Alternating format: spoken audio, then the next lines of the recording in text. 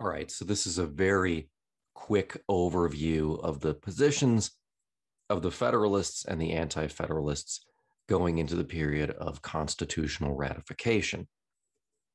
In 1787, the Constitutional Convention met in Philadelphia between May and September. Now, initially, this was just supposed to be a meeting to talk about tweaks or amendments to the Articles of Confederation.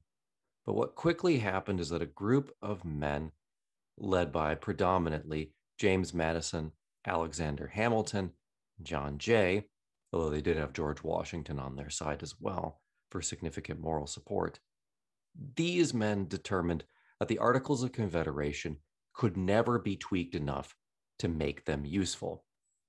Together, these men, along with a bunch of others, are going to form what's called the Federalist Party. Now, it's just important to remember, because I'm going to come back later on and talk more about the Constitutional Convention when we look at the parts of the Constitution and the aim of each one of them. But at this point, just understand that there was no mandate. There was really no reason for these delegates to be able to scrap the entire Articles of Confederation. Technically, the articles themselves required unanimous support in order for any amendments to be passed. But as we'll see, that's not what's going to happen. Out of the Constitutional Convention emerged two key parties, the Federalists and the Anti-Federalists. They couldn't come up with a cool name. In a nutshell, the Federalists are the group who want a strong federal central government. They're not looking to completely eliminate state authority, but seek more of a balance between an organized government centered somewhere and smaller state governments, each of which have their own powers. The Anti-Federalists essentially only agree on one thing. That is that they oppose the Federalists. Beyond that, this is a coalition group that each has its own interests.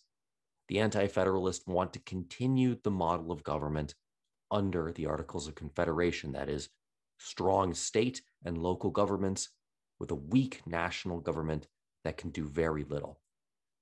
Another key difference between these two groups, at least initially, is that while the Anti-Federalists believe that individual rights can only be protected if there's a Bill of Rights specifying the rights that citizens have, the Federalists, at least initially, believe that that is unnecessary, that a federal government exists to protect minority rights, and therefore a Bill of Rights is not needed. We'll see those positions meld a little bit as we get into the actual campaigning process. The key leader of the Federalist Party is Alexander Hamilton, though, as I mentioned, James Madison and John Jay are also in there.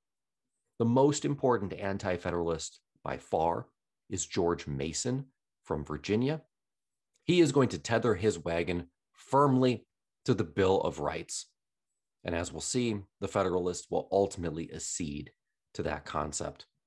Now, these two parties are going to campaign because the state legislatures have to individually vote on the new constitutional government. And it is decided that 3/4 of all the state governments have to vote in favor of the Constitution, at which time it will become binding on the states as a whole. So that's a big change from the Articles of Confederation right there. Instead of unanimous, all the states need to do is 3/4. So those are the two parties, and those are their positions going into the ratification period that we'll take a better look at in a little bit.